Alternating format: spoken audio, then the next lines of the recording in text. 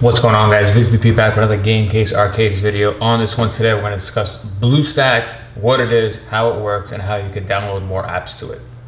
Cowabunga! Let's kick shell! Pizza power! Now, real quick, I want to make a note about the stand on this one. For BlueStacks, the stand is pretty cool because, again, you could go vertical on it. There are a couple apps that you could basically use vertical compared to horizontal, so you'll notice that in the other videos it'll be a different stand. But for right now, again, we're talking about BlueStacks. BlueStacks right now is an emulator that basically thinks that you have a Samsung Galaxy phone.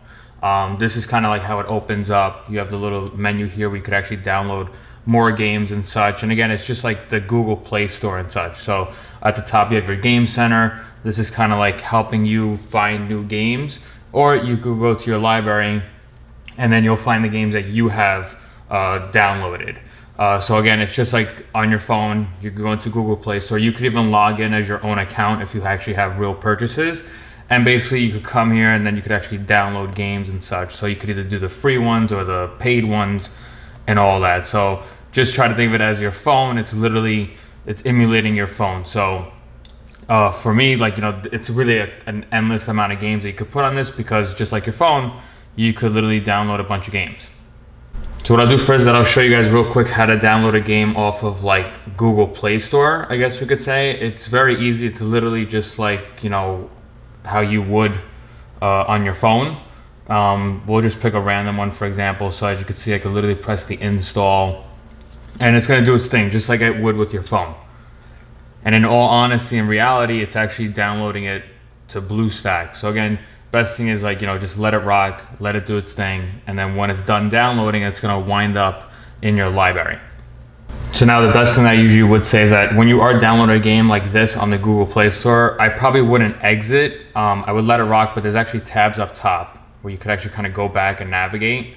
So that's kind of like your tabs. So when you do load a game, it actually shows up on the top as a tab. So now that this kind of downloaded, you could press select open, or it should actually wind up in your library, and there it is. So if the open doesn't work, which it should, maybe I have to use a mouse click. Yeah, see, it needs the mouse to recognize the click. But again, it did show up in our home library. So again, anything you download will show up here. And again, keep in mind, I am using a budget setup and we're using a Wi-Fi dongle for this. So it might take, you know, a couple of seconds to load up. I never loaded this app before, so let's just see what happens.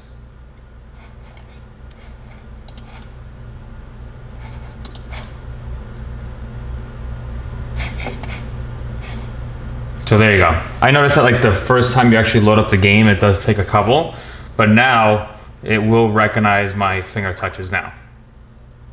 And again, it's literally as if it is your phone. That's what's cool about this. Again, it's emulating your phone. You don't have to worry about anything. You could log in and on your phone and on Facebook and all that. And obviously there is audio, so we could bump up the volume a little bit. I don't want to go too crazy.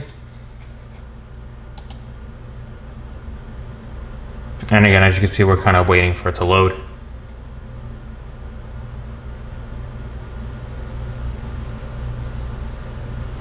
While we wait, we can talk about the sidebar here. There's a lot of stuff going on the sidebar here. Basically, there's a tab here that lets you rotate the screen. So for example, like on Mario Run, which I'll show you in a second, we could actually go full vertical, which is the reason for the stand. But there is other stuff here, like there is a controller option. Some games like Call of Duty, they need like the thumb input, so it will actually let you kind of customize it and such. Other stuff here, you do have like your full screen.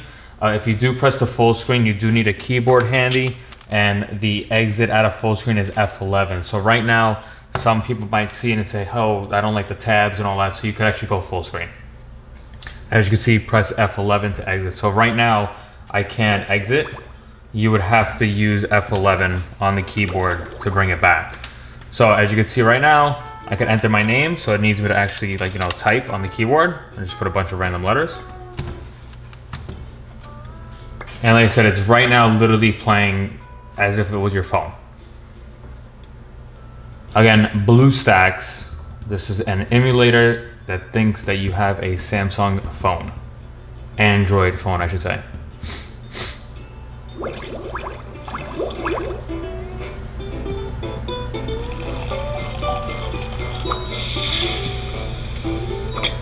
This is like Overcooked. I'm not really reading the direction, so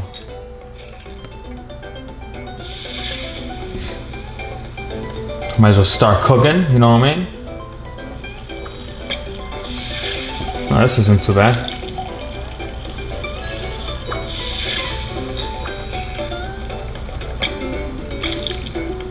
Cool. And there you have it. Like I said, now you can pause it. It's literally like your Samsung phone. So now the big thing is, like, if you wanted to exit this app, you would have to go to F11 to bring back this, and then basically on this tab, you could exit out like that. Real quick, I'll show you, for example, the Super Mario run to go vertical, which is why we would have the stand. So you could definitely play the game horizontal like you see, but now that it's loaded up and the game is loaded up, I could go here, press the screen rotate, and then I could actually rotate the screen. Wire is here because my keyboard and mouse that it came with are wired, they are not wireless. And now basically, again, you could literally play Super Mario Run on portrait mode. Same thing, I could go full screen. The big thing though, like I said, you need a keyboard handy to exit at a full screen. Just like in my overview video, it's always good to have a keyboard and mouse handy. And luckily with the stand, as you can see, there is enough clearance. Even on the rotate, it literally clears it. There's about maybe an inch and a half of a gap. So I haven't played this in a long time.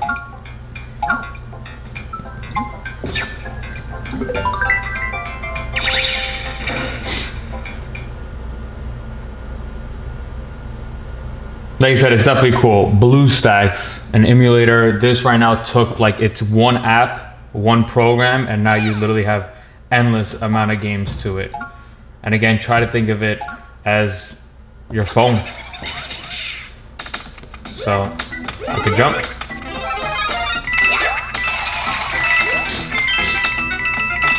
Long jump. And it's pretty responsive, I can't lie.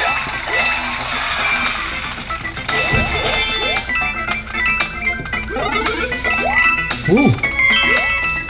So same thing, if you are bored, you gotta press F11, you bring this back. I could bring it back to rotate. I'll play with this for a few, just to show you this. So again, you could still enjoy the game without vertical mode. It's just more about your preference. That's why the vertical stand is pretty cool, but it's up to you. Again, once you're done playing, you literally exit out of the tab. If you want, you can use the mouse and exit out. Alright guys, so real quick I'll show you how to do APK files off the internet, off of like your web browser. If you don't know what an APK file is, do your research. I won't go too in depth with it. But the big thing is that you do want BlueStacks open in the background. So basically what you do is that you go to your web browser, you go to an APK website, and then basically you're going to download the app. I'll show you exactly what the process is. It's very difficult. Not all these work. Some do, some don't. But basically what happens is that when you do find it, you should see a window like this to download, and it should have the BlueStacks logo here. Basically you just press open, and if you like go back to BlueStacks, and as you can see our Windows, our Firefox, the green bar is the download bar. It will automatically go into BlueStacks. That's why you need this open. And as you can see, it's installing the app right now. And we're in. It'll open up a tab, and as you can see right now, that was downloading an APK file. Not all of them work, I know for a fact. If you do get a zip file, I didn't try it, but I would assume you download it, and then you have to extract it, and then double click on it, and it will open up in BlueStacks. But as you can see right now, we are playing an app that we just got off of an APK site. Same thing, we can go full screen. And again, that's the big thing, is that if you do go full screen, you do need the keyboard now to exit out of full screen.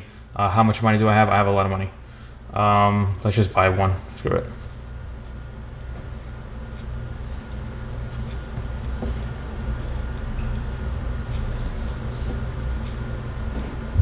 And again, they all have sound and audio and such. So again, this is downloading an APK file off of the internet.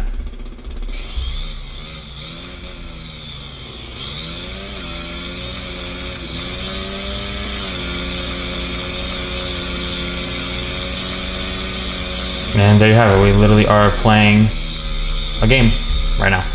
Awesome. When you're done, you can do F11. Right here, you could tap out. Sometimes it doesn't work, as you can see, but it's because my finger is big, I guess. But there you have it. That is downloading an APK file off the internet.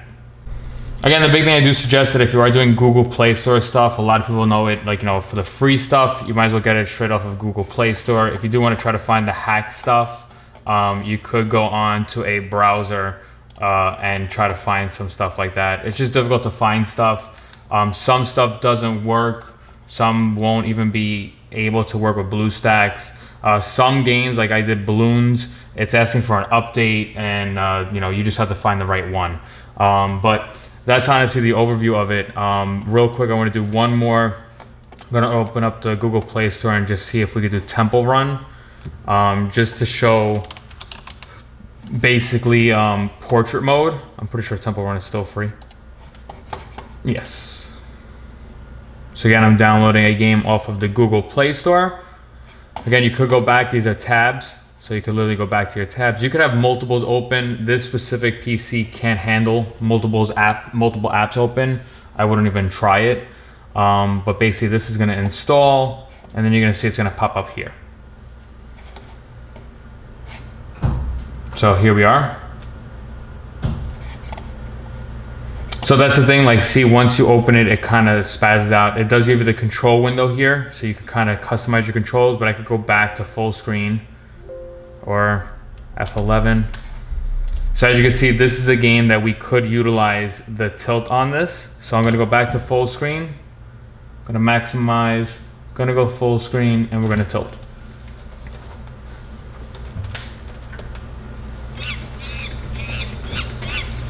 So as you can see, there is actually a an overlay here. Oh, that was my fault. There's actually an overlay over here of a button.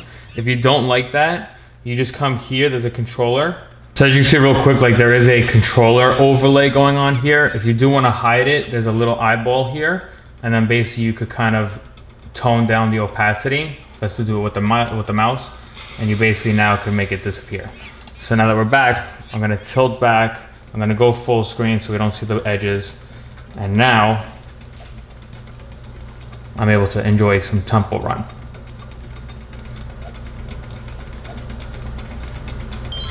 It's cool, it's pretty responsive. Again, this was awesome. It's a touch screen, and it's awesome. I forgot to jump. And there you go, I got eaten. And when you're done, you could rotate back. Again, it's not an iPad, so it's not gonna automatically rotate. It doesn't have the sensors on it. F11, and then basically now we could go to the tab and exit out. Just real quick, last note about BlueStacks. As you can see, when you do download apps, they do show up on your desktop. So you could basically just take these and just put them in the recycling bin to get rid of them. It doesn't delete from BlueStacks. It's just kind of like a shortcut if you want. So if you want to get rid of them, just delete them off the desktop.